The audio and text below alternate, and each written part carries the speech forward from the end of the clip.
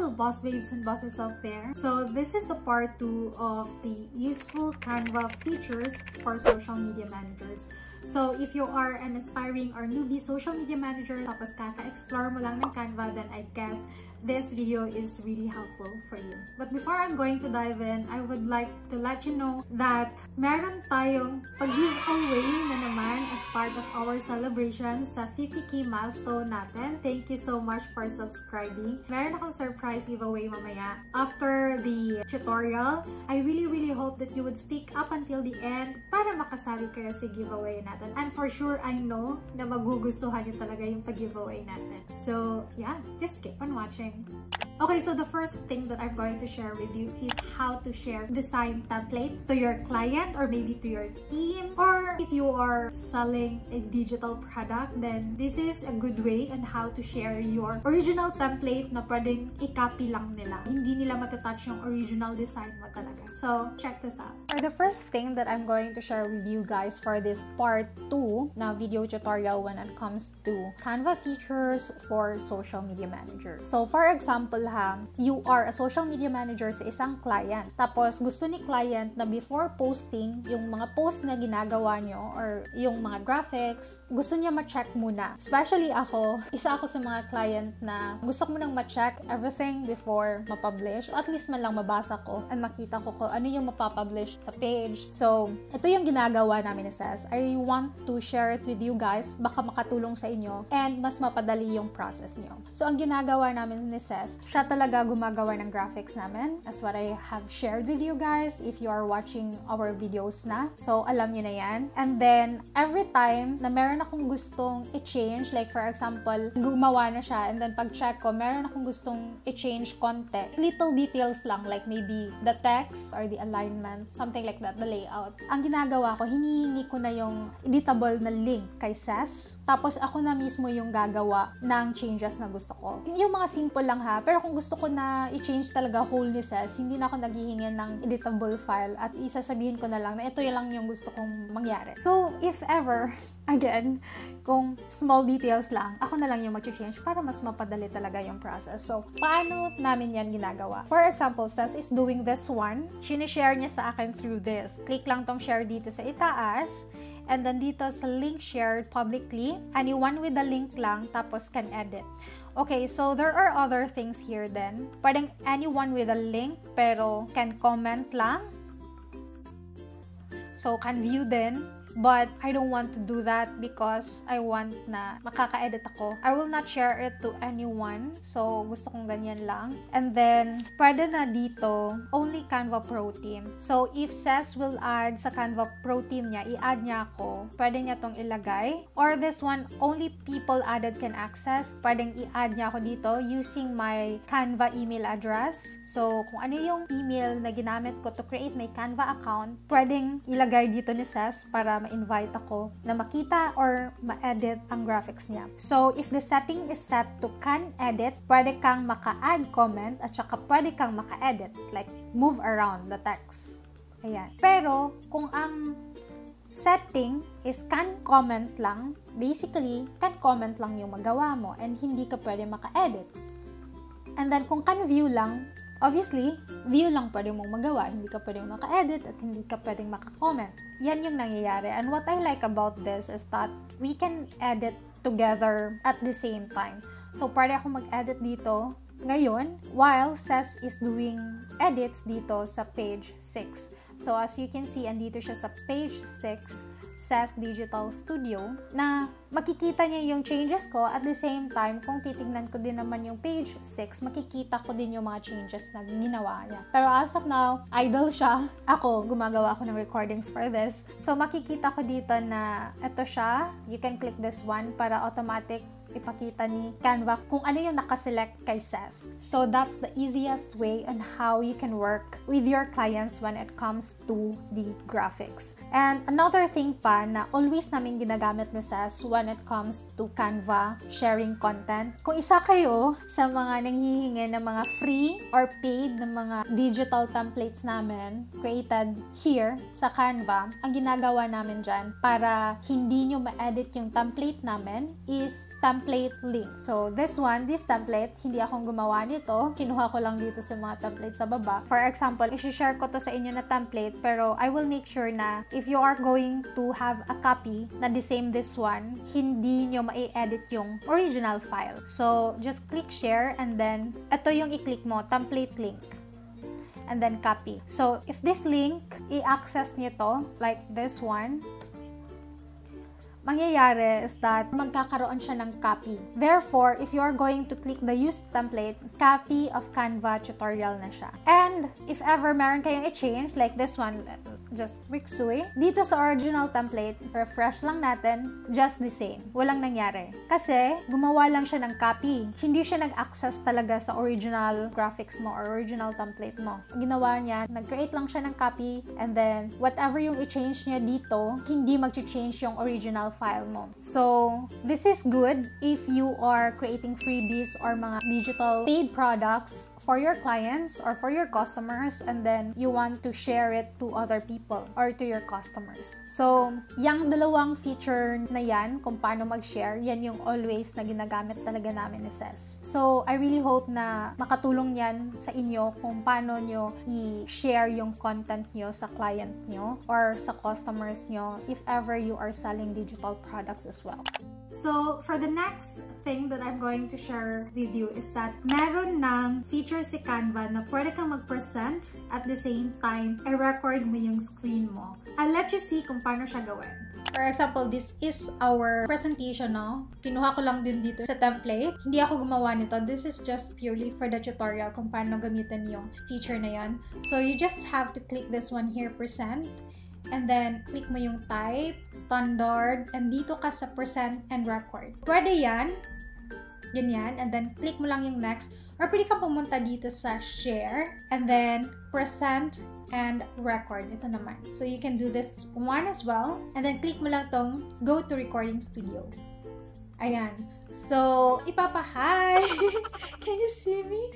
So, ipapa-set up niya lang dito kung ano yung gagamitin mo na camera. As of now, I'm currently using my Logitech HD 1080p. So, itong C922. And then, for the microphone, I'm just using my built-in phone dito sa laptop ko. And then, just click start recording.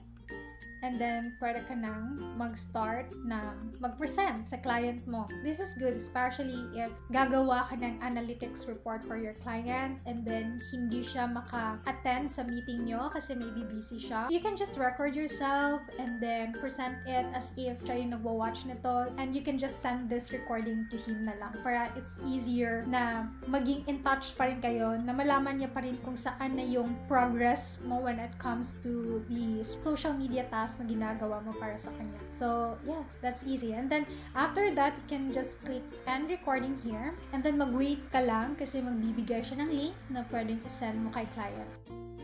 So, for this one, meron na tayong link. Pwede mo to siyang i-copy and ito yung ibigay mo kay client, or you can just download it. Or maybe you can save it na lang. So, I will just click save and exit.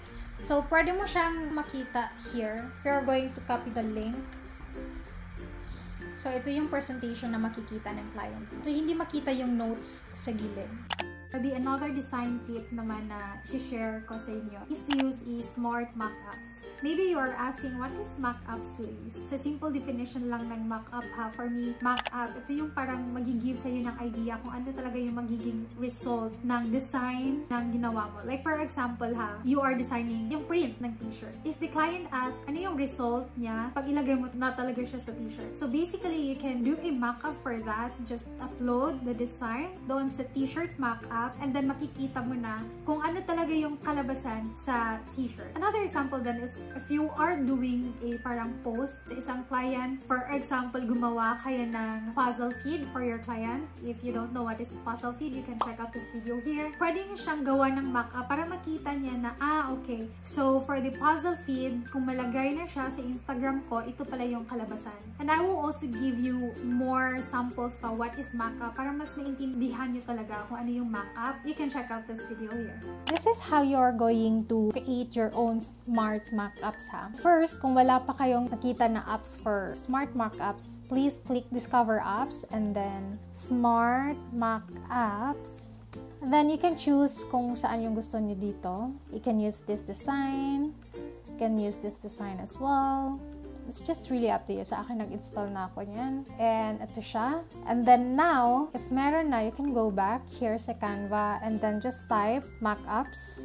And then, pwede nyo tong i-see all na lang para makita nyo lahat ng mga suggested mockups. If meron na kayong gusto talaga, like the category here, kung gusto niyo siya for Instagram post, you can click this one. And then, yung vibe na gusto niyo diba ng parang minimalist lang, you can click this one. And then here sa theme, I like pink. And then here, kung meron kayong specific color talaga, especially if may specific color yung brand mo na wino-work, so you can add new colors here, or kung meron na dito, you can also do that. So, ito yung mga sample mockups. Basically, you will just really have to drag and drop the photo na gusto mong ilagay sa mockup. By the way pala, yung mockups, hindi lang siya para lang dito sa mga laptop, hindi lang para sa mga phone. Ang mockup, pwede din this one, ilagay nyo dito yung parang logo, dito, mga logo, sa cup, sa bottle, sa business card, yung mga ganon. Pwede siya sa lahat. Kasi, as what I have said kanina, diba, yung mockup, parang sample lang siya kung ano talaga yung kalalabasan ng design mo sa isang shirt, sa isang cup, sa isang business card, like this one, business card, post, or anything. So, parang sample result lang siya.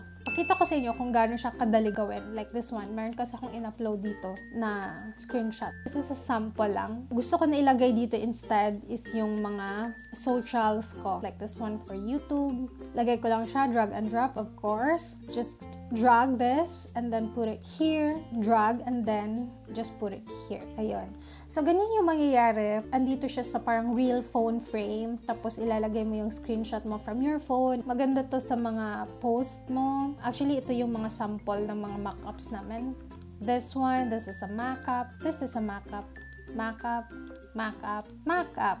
Mockup, diba? This one nasa laptop, nasa para planner, then nasa phone. Ito, mockup, of course, mockup. And then, yeah, that's that. Some lang yung sa mga mockups namin. Like, if you're going to browse our Facebook page or Instagram, BossedUp PH, ang daming mockups doon. So, you can get any idea kung paano namin ginagamit yung mockup sa mga post namin.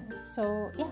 So, next thing naman na isi-share ko sa inyo is that you can now import a PDF sa Canva and you can edit the text na. This is a nice feature na in-add ni Canva. Kasi you know what ba? Isa yun sa problema ko before na meron isa-send sa akin na mga PDF si client tapos kailangan kong i-edit yung contract, i-edit yung wordings or yung agreement, meron akong gustong i-change and all, but I cannot do that unless I'm going to use a PDF to Word converter. And when I do that, ang problema lang is that hindi arrange. I have to rearrange pa everything, the words, the letters, yung mga text because, I don't know, maybe hindi ganoon ko okay yung converter nila. It's very hassle. Nung nalaman ko na meron na palang ganito si Canva, so I really tried it and it really works. Hindi nagugulo yung mga text, which is yan yung naiinisan ko before. So, yeah, this is really a game changer. So, this is how you're going to upload a PDF file. If nasa Canva home talaga, merong upload dito sa gilid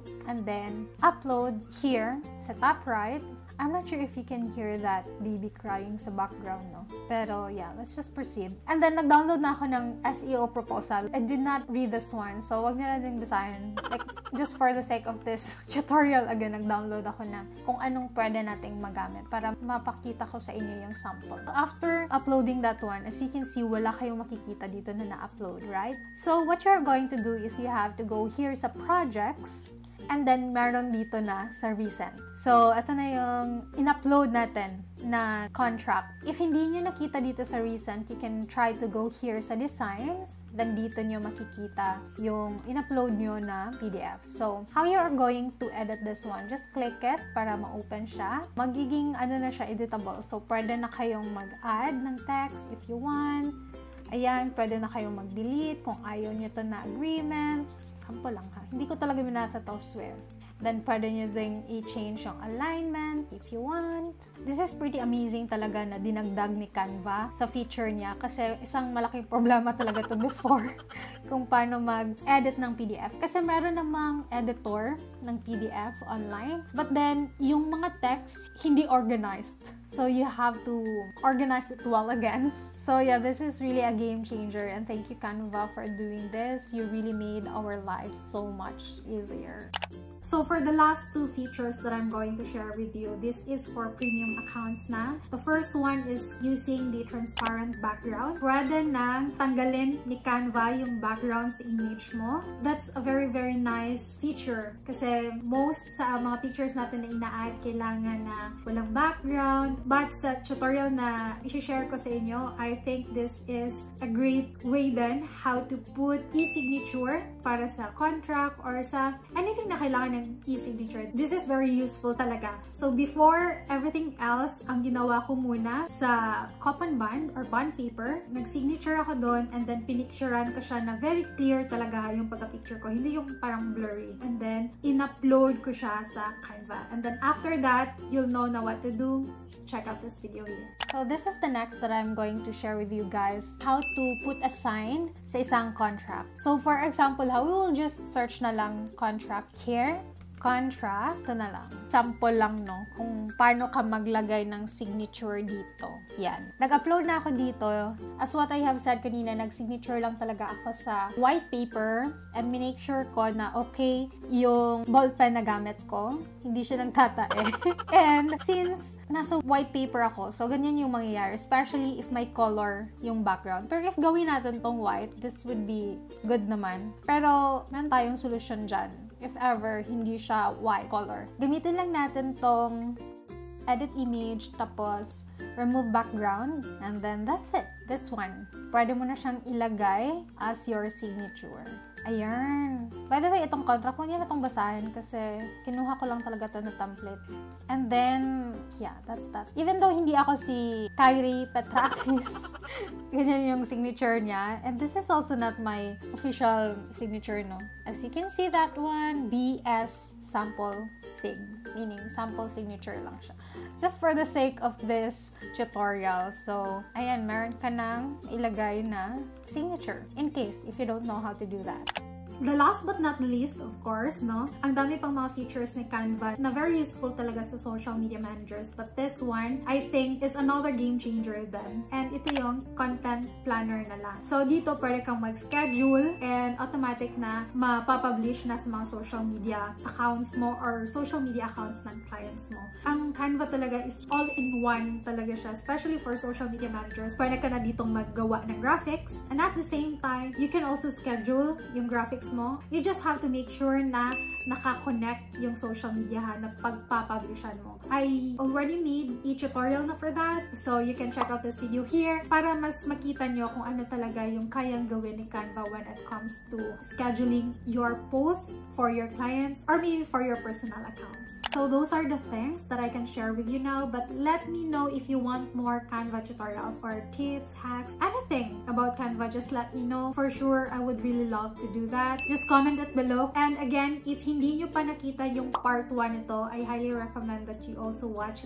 that. For now, I'm going to share with you na kung ano yung giveaway natin. Actually, this is the part 2 na sa giveaway kasi yung first giveaway natin is yung Lobito. Now, the second giveaway is the Canva Pro subscription for 6 months. I'm so happy talaga na Canva collaborated with me for this one. I'm sure talaga na happy kayo na merong pag-giveaway si Canva ng Canva Pro para sa inyo. Para matry nyo din yung mga shinare ko sa inyo na pang pro lang, diba? And ang mechanics lang natin para makasali kayo sa giveaway natin is first, meron akong ilalagay na link sa baba. It's a Facebook group, Canva Freelancers. Mag-join kayo doon. And the second one, give the link yung ginamit nyo para para mag-join sa 3 friends mo or 3 family members mo. It's up to you para mag-join dun sila. Yung mga friends nyo ha or family members nyo na you think magiging helpful sa kanila yung Canva. Kasi sa Canva group na yon, maraming nag-share doon din ng mga tutorials when it comes to Canva. Gusto ko na mga quality members lang yung papasok. So, make sure na makaka-benefit dun sila sa mga content na ilalagay doon sa Canva Freelancers group. And then, the third one is to comment below na I love Canva. That's it lang.